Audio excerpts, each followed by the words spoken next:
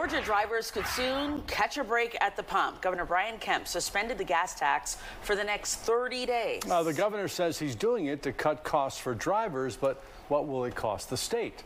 Fox 5 Christopher King is live in Northeast Atlanta tonight, speaking with drivers about what this gas tax cut will mean for them. Christopher?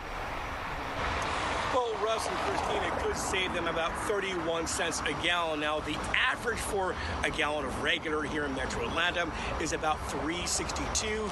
Here at this QT, it's closer to about $3.69.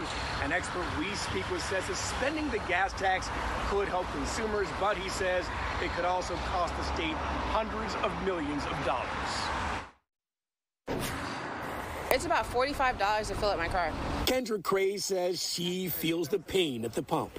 It hurts a lot. Inflation has cooled down, but prices keep going up.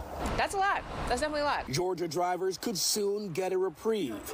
Governor Brian Kemp signed an emergency executive order suspending the gas tax through next month. Great idea. Why is that? I mean, it'll make gas a little bit cheaper for us, yeah? A good chunk of that will go to consumers. Danny Canso is with the Georgia Budget and Policy Institute. He estimates suspending the gas tax could save Georgia drivers, but cost the state as much as $180 million a month. It almost certainly will reduce state tax collections by that amount per month. The state can absorb the hit from lost revenue because of a budget surplus. Right now, the state has about $16 billion in cash on hand. The gas tax is reserved exclusively for infrastructure, roads, and transportation. The state can backfill lost gas taxes with money from the surplus. But Canso says that could come at a cost to other programs. And that does mean less money available for things like education, healthcare, core functions of government that make up most of what the state does.